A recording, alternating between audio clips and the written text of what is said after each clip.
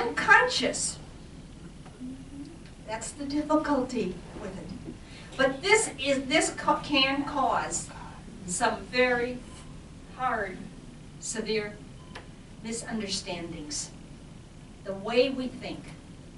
Now, I've worked with a number of leadership teams, international.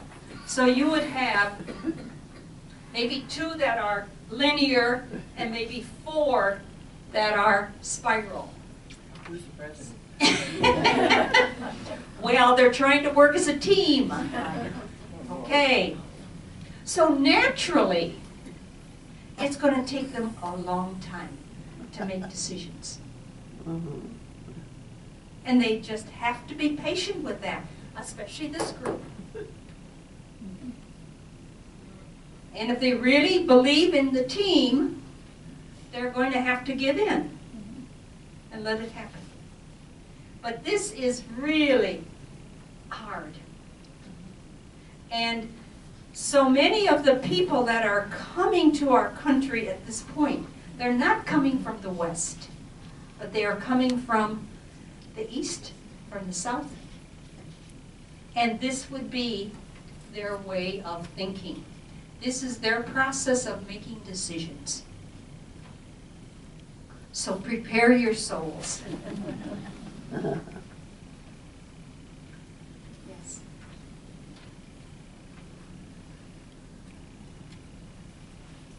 I noticed also that the spiral logic isn't just an individual logic.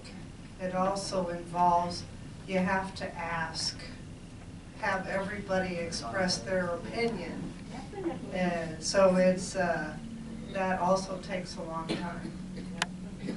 That's right. And also those of you who might be working in formation, it's not the individual person that can make that decision, but rather it is the family, it might be the village.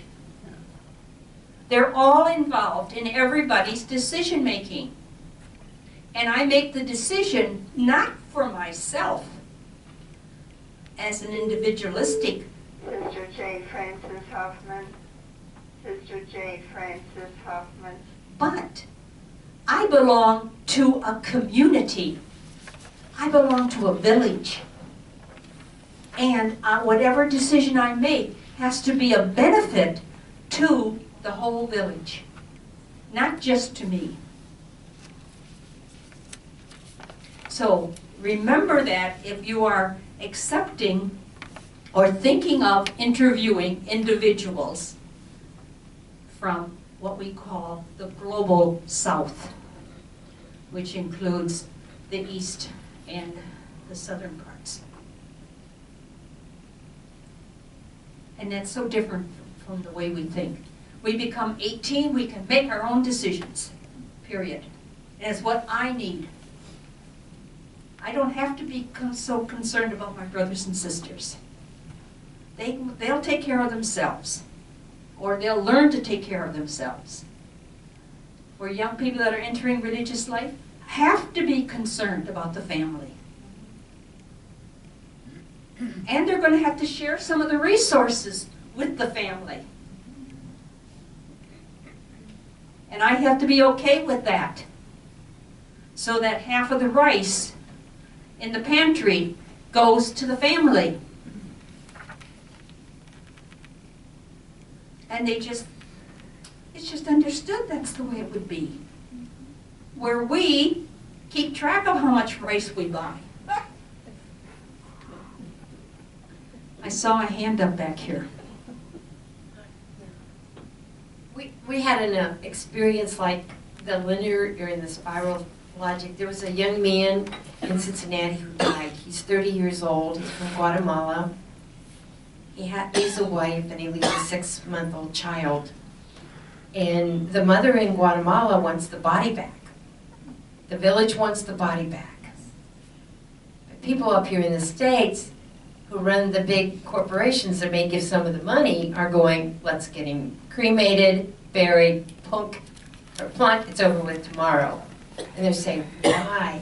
The mother wants to see her child. the village ones that said goodbye wants to say goodbye again. You know, and it's like, it doesn't make sense. No, maybe it doesn't make sense, but it does to the family, and it does to the people who belong to the Guatemalan community. And they'll raise the money to send the money back. And we'll say, well, why don't they use the money to pay their rent? That's not the priority right now. You know. Excellent. That's an excellent example.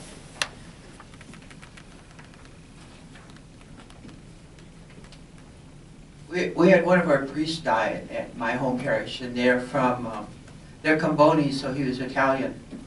And he was given permission to be buried in the cemetery next to the church.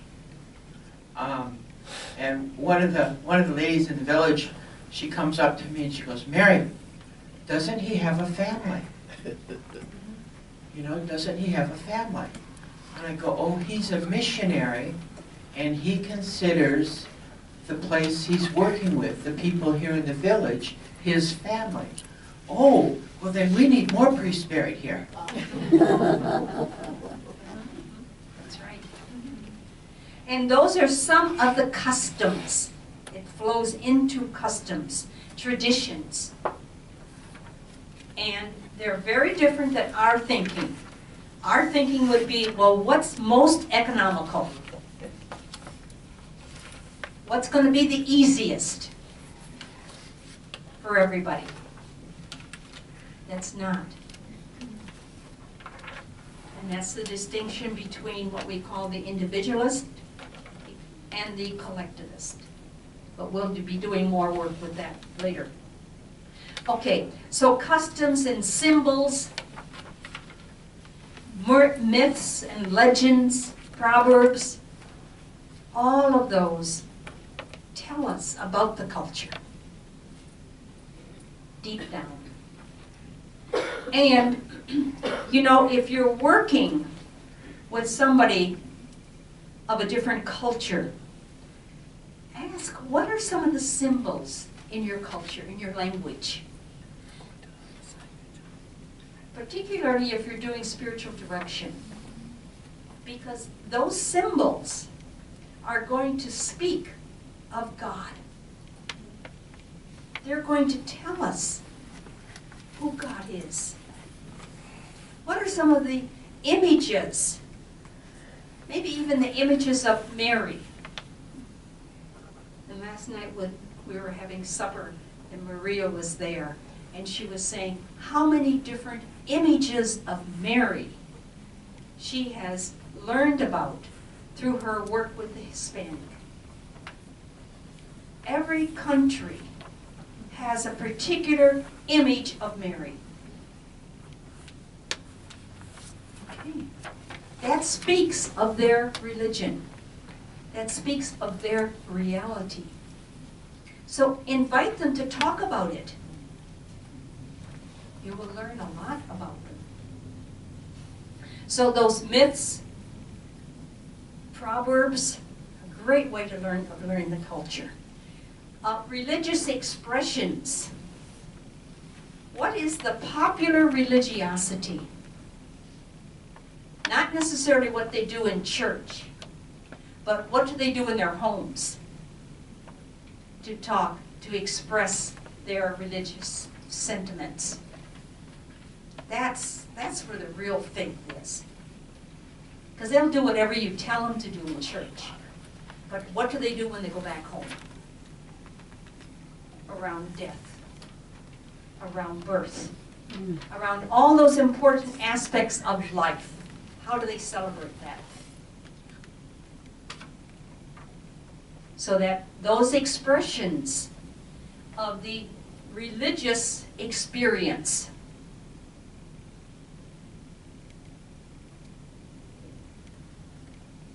are very, very important to kind of get a sense of the culture there. And so spend time listening. You don't have to teach catechism. Listen to their catechism, how they see it. History.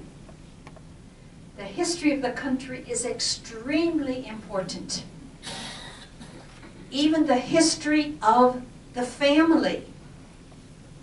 What was going on in the family?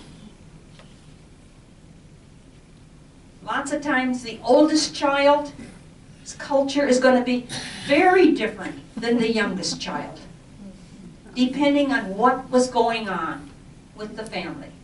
Was there sickness? Was there divorce? Was there death? What was going on in their city, in their town, in their country? Were they at war? Was there civil war? All of that makes a person who they are today. And we need to learn that. What was going on? And particularly the countries in Central America. Every one of them have such a history. Also, what was the involvement of United States policies? And sometimes we may not even know it. There can be some very strong feelings in countries against United States because of what our government stood for, what our government policies were. That is part of their culture, and it's in there. It's inside them. The same as that strong feeling I had against the British. That came from history. What happened? Yes?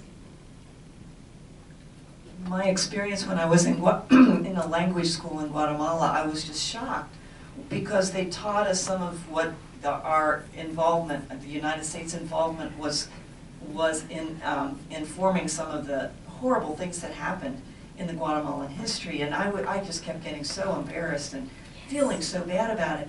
And what was so amazing is that the Guatemalan people did not hold that as against us personally. You know, and I was walking around thinking, you know, I should cover my head somehow. But they were so loving and accepting, and they realized it wasn't us, it was our government. And I was just so impressed with that. And sometimes I think we need to learn that here in the States too, you know, that it's not the people, it's the governments that are really so corrupt or doing some things that are very, very harmful. Very, very true. It is. And the worst part is we don't know it. We're ignorant of it. That's the worst part. I mean, we have no idea what we did with Chile and what we caused there. So that's important to know the history of your own country, your own culture, but also the history of the other. What was going on? Okay, language.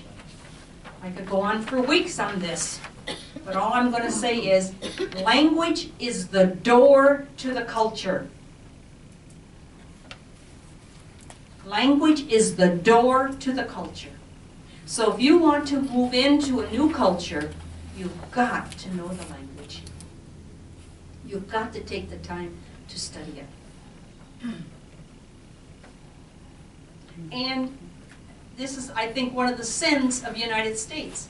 We are monolingual, and we're perfectly satisfied with that. Everybody else is at least bilingual. But that's okay, everybody should know English. So the language and culture learning go together. Okay, world view. I think I will stop right here.